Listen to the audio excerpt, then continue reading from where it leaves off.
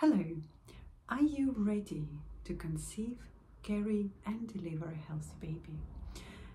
Welcome to my episode 2 of my podcast, Ready to Conceive. I'm your host, Duckworth.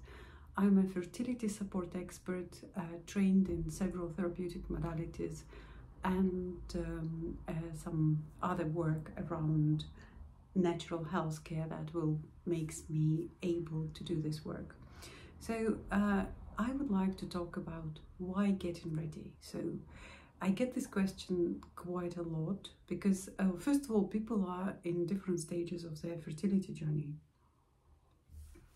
Some people have just sort of started thinking about it. The others are on the other end of the spectrum and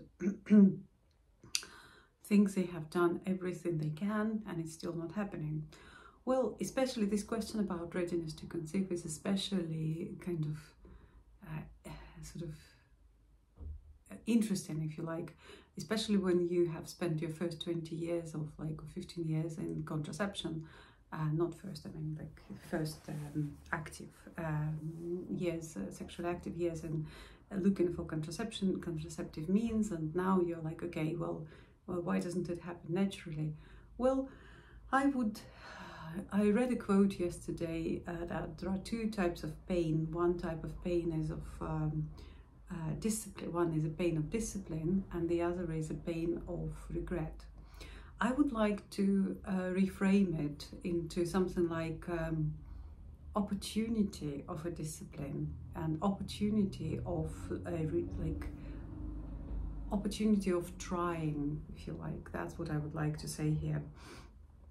And so what are we looking at the moment in the world? Well, the fertility rates are failing. Ecology, stress, recent epidemic, they are all not very helpful at the moment. The other thing is we have been delaying fertility because of our personal goals and challenges, and which is totally understandable. I had my children at 35 and 36. And as I always say, I was lucky, and I'm very grateful to my clinic tutor in her clinic in herbal medicine, who, when I had a miscarriage, I went to her and we spoke about it. She was very supportive, and I started taking herbs, and everything happened. So I did not have to go through the unhealthy, this unhealthy. Exploring the unhealthiness, so exploring the problem, because I was already in a place of a natural health mindset, and I was already in the hub where I was helped. However, not everyone is so fortunate and starts from that position. So so that is why it is really important to understand, first of all, in readiness to conceive, I think like in everything else, you need to understand where you are, what is happening. Infertility is considered to be like, you can go to, for example, NHS service and seek help with infertility if you have been trying for a baby with unprotected intercourse for 12 months. Where are you in the journey? So it's time to start looking probably into something. And there are several factors of, just let me give you a perspective here, that time. One of the perspectives is time. Professor Robert Johnson did a multifactorial research of fertility, and in his opinion, if you have got 0 factors of infertility on both parts, male and female, the probability is up to 3 months you should be pregnant. If there's one problem, then the probability arises to the duration, the probable duration of getting pregnant is up to 2 years. If you've got 2 problems, up to 7 years. And if you've got 3 problems, the number becomes ridiculous and it's irrelevant, it's 40 years. So because we're talking about both partners, or a male factor if you are in non-binary conception situation or solo pregnancy. However, it is always 2, it takes 2 to tango, and male fertility factor has been long undermined. And for example, like when they say that 40% of fertility is unexplained, 30% of, well, this was statistics for miscarriages, but it would be similar to, excuse me, to general fertility. 40% is unexplained, and then they say that 47% is due to female factor. It's because they've never tested male factor, and well, there's a lot of undiagnosed male factor happening around. For example, a lot of my patients, when they come to see me as a couple, they have not been offered a sperm test. So, but just listen, if you've got one infertility factor that is 2 years, say you are okay and they're saying you're fine, that's fine, and the male factor has not been checked, that is your 2 years for like off the charts. I have attended a beautiful webinar by one of the fertility experts, and she was doing this scheduling by months, how many months we actually got between say 20 and 45, and she was showing how every month, every cycle matters, because the clock is actually, biological clock is actually ticking. Now, so if you're both, what do I mean by fertility? There are special tests and checks should be done to establish where are you at your fertility journey. And quite often when people say, oh, we've done everything, from naturopathic point of view, the science, naturopathic science has moved so much that when they say, oh, my doctor checked, the doctor checked my hormones, and they did an ultrasound, and they said I'm fine. From the naturopathic point of view, well, that's just like pre-starting point. It's almost pre-screening, because we still can and should look for imbalances and find that very reason why it is not happening. There is obviously a space for unexplained infertility, but if you apply modern techniques and modern understanding of the situation, the scope of these problems is much less. You would see like things that are not explained from sort of medical standpoint can be explained from naturopathic standpoint. For example, for many women, the only manifestation of celiac disease is infertility. Second most common problem I see is suboptimal thyroid function. For fertility terms, TSH, or thyroid stimulation hormone, should be not higher than 2.5, and the cutoff point for NHS is 5, and for American Association of Physicians has reduced it to 3. So the jury is out, but in the fertility scientific community, this should be under 2.5. So if you are happening to be already have your blood test, do go and check it out. Where is it in your situation? Because the underactive, or the problem is, in the modern world, up to 95% of problems with thyroid are of autoimmune nature. So it used to be that you're lacking in iodine and that's why you've got a thyroid problem. No, the science moved on, you know, and it's like the more and more understanding around the etiology of the root cause of a disease are being explored. And same is with thyroid. We understand now that it's of autoimmune nature. And one of the kind of the nearest point of sort of the most common autoimmunity linked with thyroiditis is gluten sensitivity again. Now, the problem with gluten, I do not want to demonize wheat, and the problem with gluten is that we have changed wheat genetically so much that the protein that was safe to our ancestors has now changed into something that's reacting in our body in a certain way.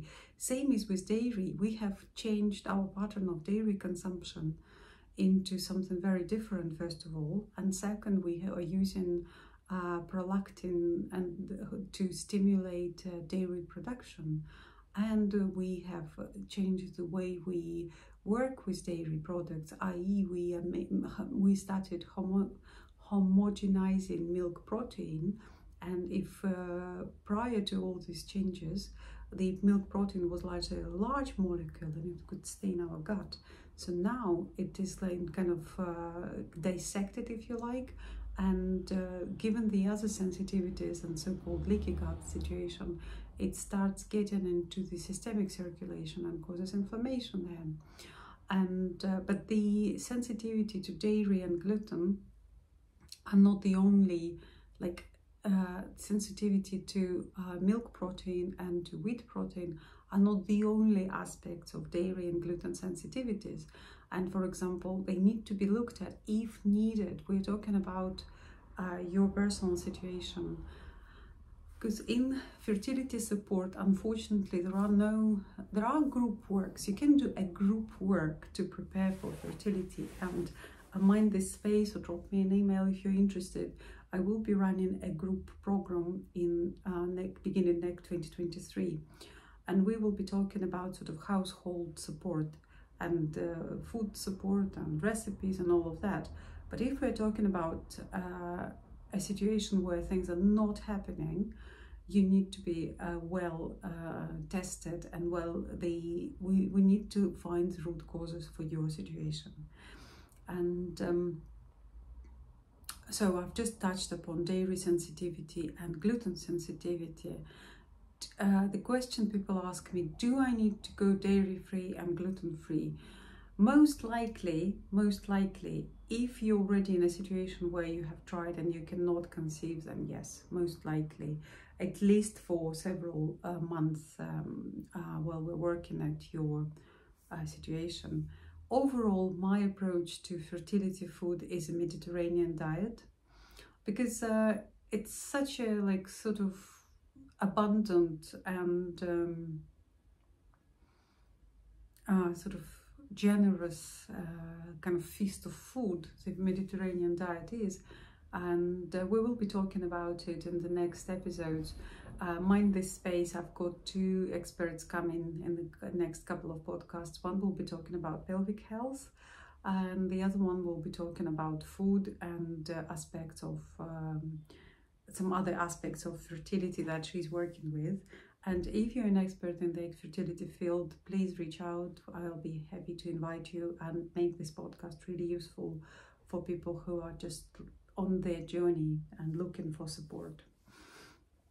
Now, that's what I was coming back to the to the approach that I take, which is fertility is a very personalized journey. Everyone is different and everyone's reactions are different. And some people are like, you know, this sort of achievers. They are happy to, yep, just tell me what to do, we're going to do that. And the other people need a bit more support and hand-holding on the journey. But there's one thing that is absolutely, in my opinion, is paramount in this work, which is your personal priorities. Let me touch upon that. And how did I come about working in fertility? Almost for a decade, I had people around me, like very, very near, in my nearest circle, who couldn't conceive. And when I was talking to them, and they thought that they've done everything they could, but in my opinion, they hadn't even started, you know, because I knew that there is more to it. I knew that there's kind of, you can do this and this and this and this and this, but I couldn't offer it all as one kind of umbrella service. And I could see that there was lack of guidance around their attempt, and there was lack of because of this lack of guidance. I don't know what came first, actually. That I was going to say about priorities. I didn't feel that most of these people made it their priority, and I think that absolutely I think that it's an absolute kind of making it a priority. Yes, that's what I want to say. Like, it's quite a bit of work that needs to happen for the if the chances are slim, there's a bit of work to be done, but there is a possibility. There's always a possibility, and so after having all these people around me and like thinking, well, you could have done this, they could have done this, I decided to learn and be able to offer this service to them, and now I am, and the approach has changed quite a lot into what is possible, the art of the possible. And the point is, you really need the right tools. Where I place my work, for example, and support Ready2Conceive is before IVF, if you needed assisted reproductive cycle, or before the actual, okay, we are having a baby. My work is a little bit prior to that. Well, because first of all, the time of maturation of the follicle and time of maturation of the sperm is 3 months, about 100 days and 3 months.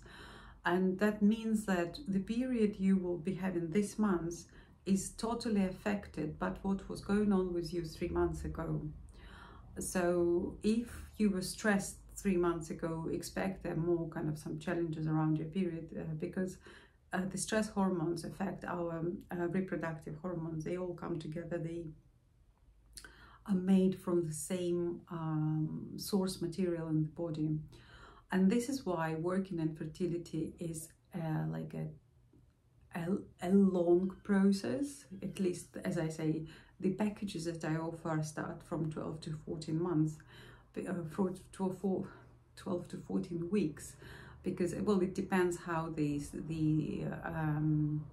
scheduling works, how the period and everything else, but overall it's 12 to 14 weeks, and it's a minimum because we need to get to the point where the egg needs time to be improved or like optimized the best it can, and the sperm needs to get to the best points possible. For example, with the sperm, you know that when the egg and the sperm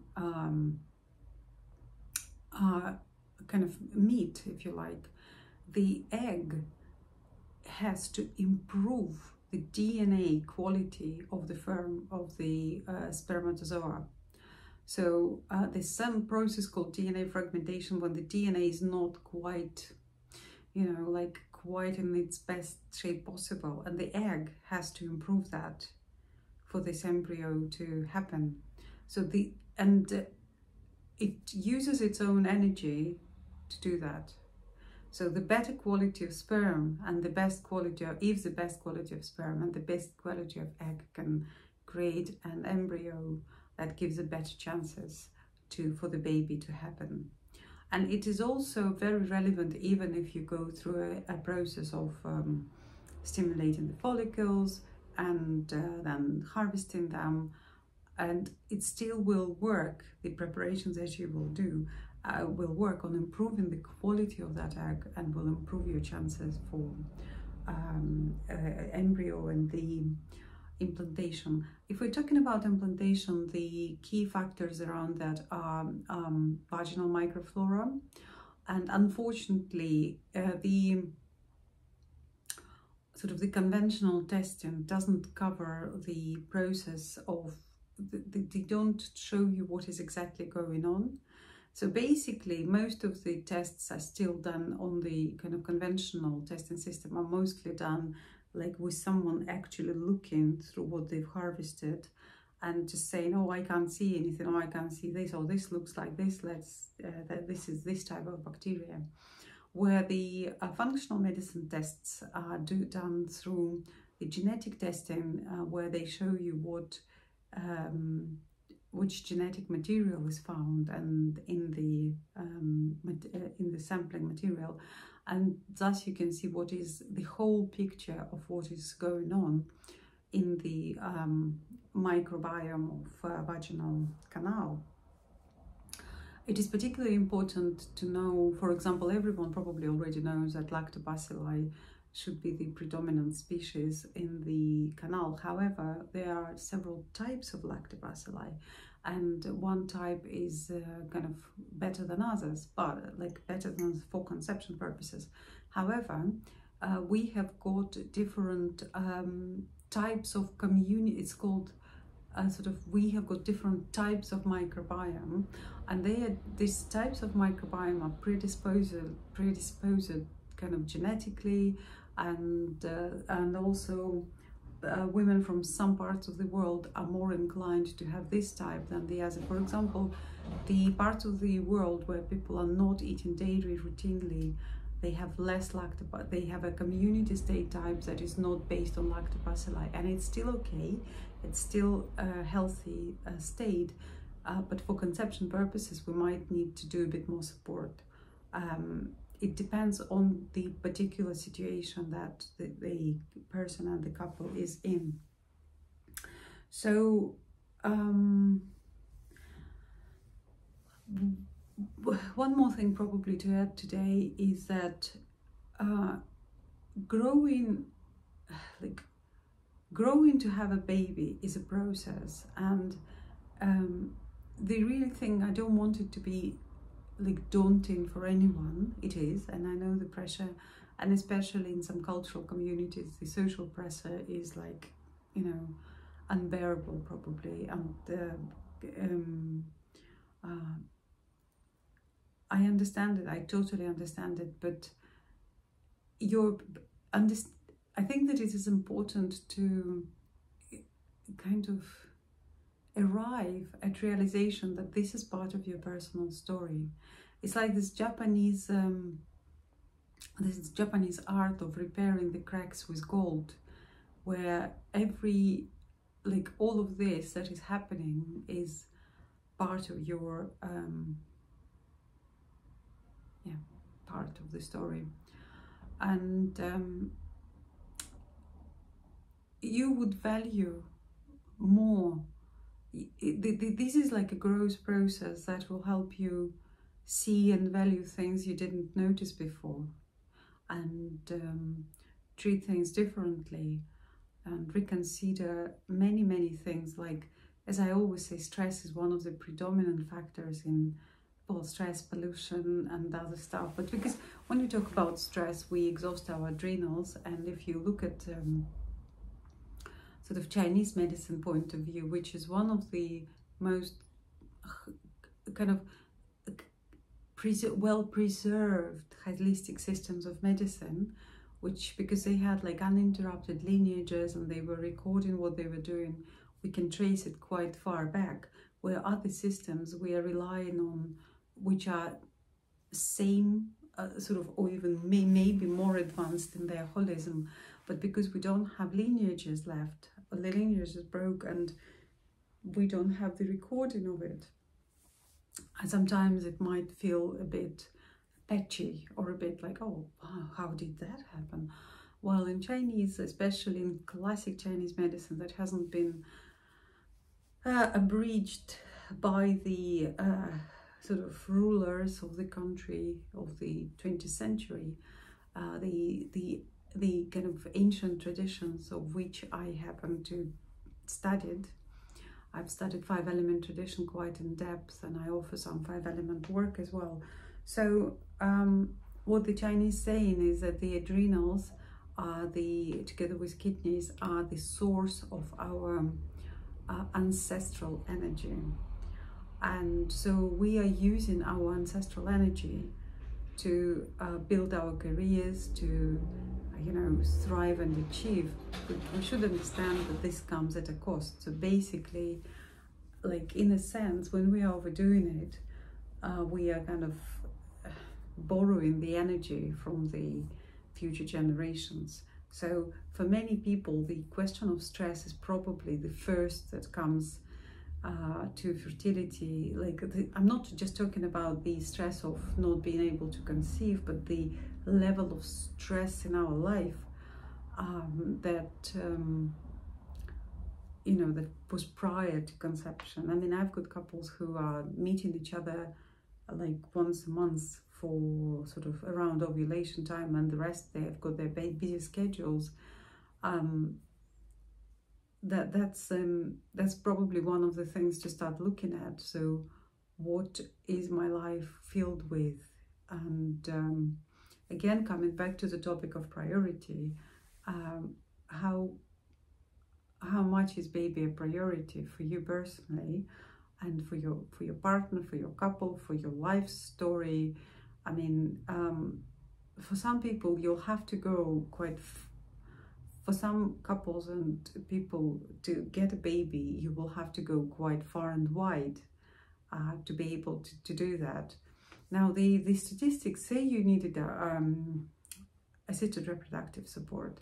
The statistics is rather grim, you know. Minimum, like in different sources they say it takes on average 3 cycles, and the recent statistics is up to 8 cycles of unsuccessful IVF before the success happens.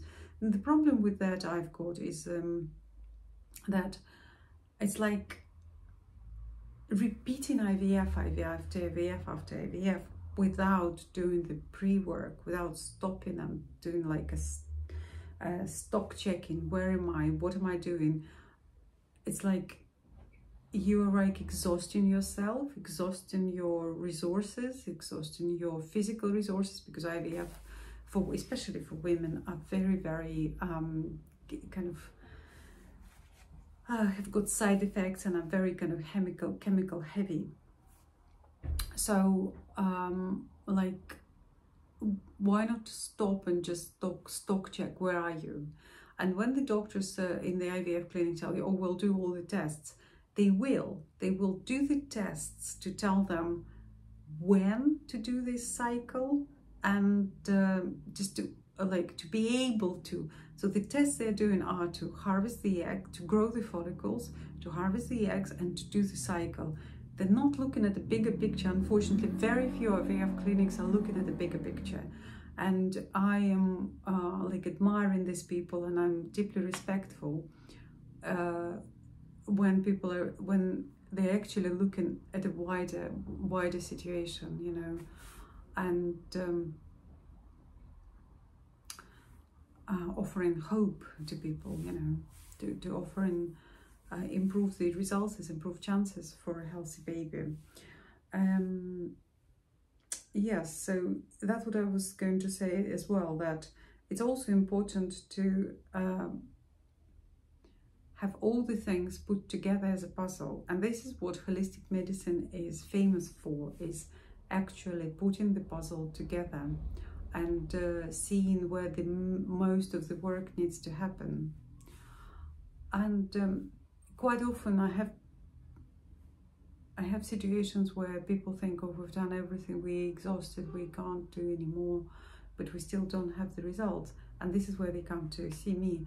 Well, my advice is, don't get to this situation. See me a bit earlier when you haven't, rather than, for example, I mean, I know it probably is not, I don't know, like if somebody doesn't like this example, I'm sorry, but say you've had a failed IVF cycle.